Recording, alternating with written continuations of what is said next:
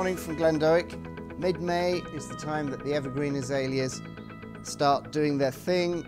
The great thing about evergreen azaleas is that flowering a little bit later than the dwarf rhododendrons, they tend to avoid the frost that we had a couple of weeks ago, so they're all opening pretty well now.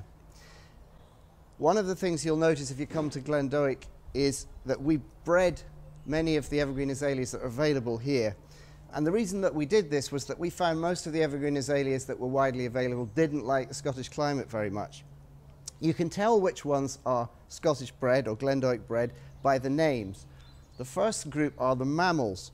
We have one of them here. This is Pine Martin. I think this was about number 12 in the series. And the mammal series are panda, wombat, squirrel, lemur, Arctic fox, and so on. I think there's about 15 of them now. Another one here, bred at Glendoick, is called Glendoick Goblin. We raised another series with double flowers like this one has.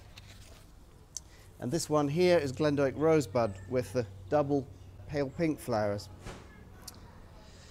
A new development are these strap-petaled azaleas. This one here is called Koromo Shikubu, and as you can see it has these very narrow petals. We found that although it did well in a sheltered garden, it wasn't really hardy enough for widespread cultivation, so we've started breeding strap-petaled azaleas. This is the first one here. You can see the very, very narrow petals on it. This is so new we haven't actually got around to thinking of a name for it yet. We're just testing it, but the last 2 years it's been a really good performer, so we are probably going to name that.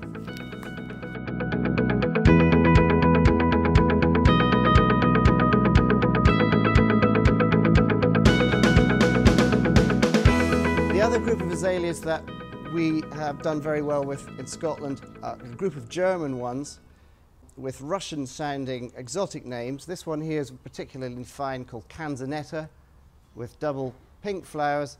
And finally, this one here called Marushka, and it's particularly good as it has fine red flowers, but it also has really dark foliage in the winter time.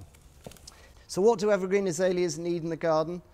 Moist but well-drained soil, acidic, but then most soil in Scotland is naturally acidic, or peaty soil. You can always use a little bit of peat or ericaceous compost when you plant them, and they need a fair amount of sun. If you plant them in a shady place, they'll grow all right, but they won't flower like this. So the more sun you give them, the better they do, and you should get an absolute mat of flower like this every year. We have one bargain azalea on the go at the moment. This amazing frilly petticoat-like azalea is called Elsie Lee, and it's on special offer at $8.99, normally $11.99. So if you want a bargain, that's the one to go for this year.